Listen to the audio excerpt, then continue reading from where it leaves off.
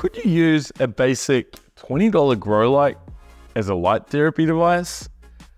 I'm gonna find out. Okay, so right here, I have a 200-watt grow light that I purchased from AliExpress. It is very, very basic. It's a very thin panel, bit of a kickstand and a power cord. That's it. It's only been on for a few seconds and it's putting out a bit of heat. But as you can see, there's no fans or heat sinks. And you'll notice that the light coming from this is a pinky. Now we're gonna use my spectrometer shortly and we're gonna see exactly what wavelengths are being emitted from this, plus how much power is coming from it. The goal here is to determine whether 20 bucks and a cheap grow light can function as a light therapy device. Now, before I do this test, let's have a look at what we actually need from a light therapy device. Okay, so when it comes to light therapy or red light therapy, pretty much we're looking at two things.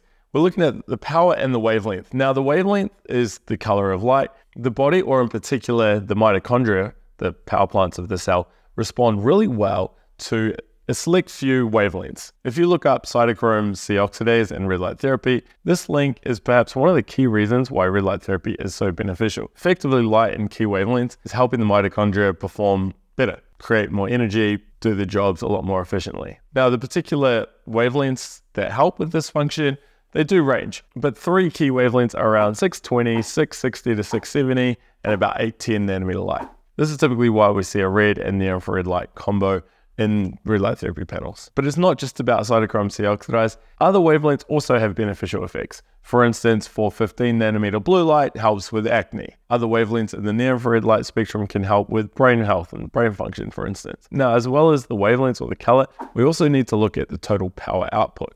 If there's not enough power, even if we have the right wavelengths, we're not going to get the real benefits. Hey, so if you're finding this video interesting, hit the like button below and don't be afraid to hit the subscribe button as well. Okay, so as you can see here, we do have quite a bit of red light, but there's also some blue light in here. First up though, let's look at the power. It's putting out around 15 to 20 milliwatts over centimeter squared at about 6 inches.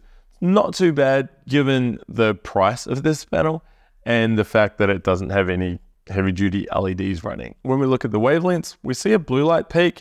That's peaking around 450 nanometers with a slight range, 440 to 460. When we go over to the red light, we see quite a wide range here. It's peaking around 655, the range being about 620 to say 700.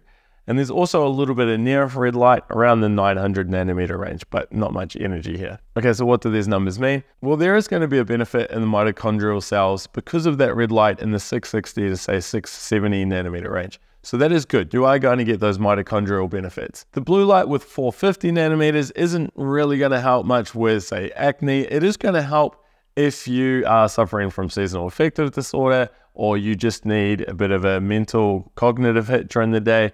It will give you that stimulus, I guess. The downside though is this light is going to impact your sleep, so you don't want to be exposed to this light close to bed. Finally, because this blue light's in here, you need to be careful with eye health. So I'd be making sure I'm protecting my eyes or just simply using this away from my face. There is a good range of red light here, so we are going to see some cytochrome C oxidase benefits, but we're also going to get some other benefits of red light therapy, such as lowered inflammation rates, increased circulation, and a boost in collagen production. All the good things we're after when it comes to red light therapy. What about from a power output point of view? Well, it's not a huge amount of energy. And remember, 50% of the energy is actually going to the blue. It's really the red that we're after here. If you're aiming to apply, say, 10 to 20 joules in a particular area for surface level benefits, then it means you're going to need to use this grow light for about 15 to 20 minutes. So overall then, could you use an inexpensive grow light designed to help grow plants as a light therapy device? Well, yeah, you could. Would I recommend using a grow light as a red light therapy device? Not really. Yes, this is quite inexpensive, but there are other inexpensive ways to benefit from red light therapy, and I'll reveal some of those ways soon.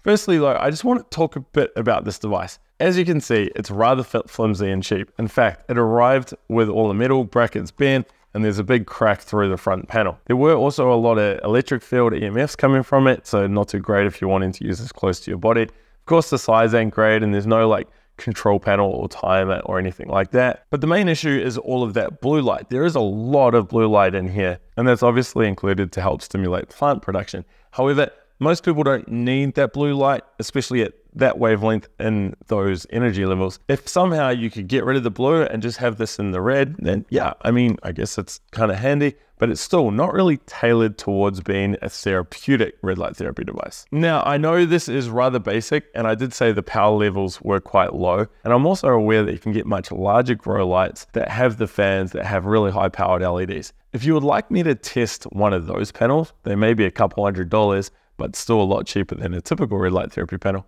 please leave a comment below, because such a panel is going to cost me a fair amount of money. So I only want to do that if people want to see it. Alternatively though, if you want to get a dedicated red light therapy device and you don't want to spend mega bucks, check out this video. It's a video where I actually buy a red light therapy panel direct from China through Alibaba. I cut out the middleman, I take some risks, and I test how good their panels really are. Otherwise, I'll see you in the next video.